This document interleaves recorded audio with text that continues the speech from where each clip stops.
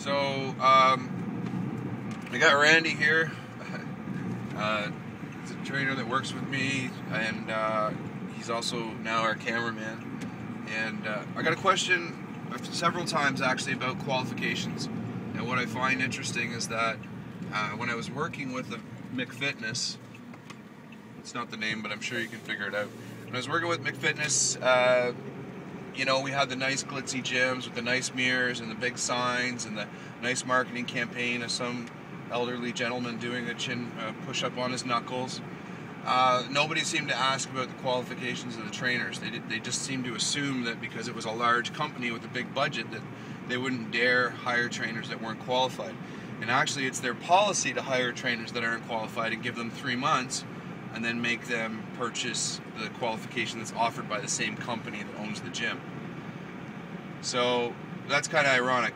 What our company's actually doing is me, Randy, and Nick have all kind of agreed to the idea of waiting for trainers to go through that process and prove whether or not they're going to be good. And yeah, maybe, of course they have the qualifications as far as the 3-day course, but what's more important is they have hundreds and hundreds and thousands of hours of actually training real people.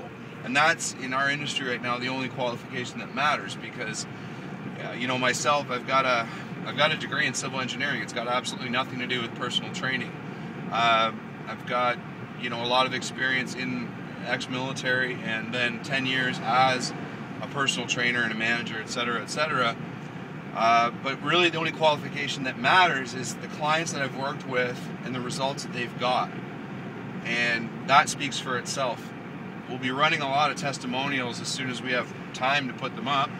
And that's the common denominator between me, Randy, and Nick, is we all have come from different backgrounds, different work experience, etc., etc. Some's just high school, some, like for myself, I've got about 7 years at university, but what's the same is that we've worked with clients and we've gotten great results. And that's really what you're looking for in a trainer. Now, what you need to be asking every trainer, not just me, is how many clients have you had? What kind of results have you had? How can I talk to them?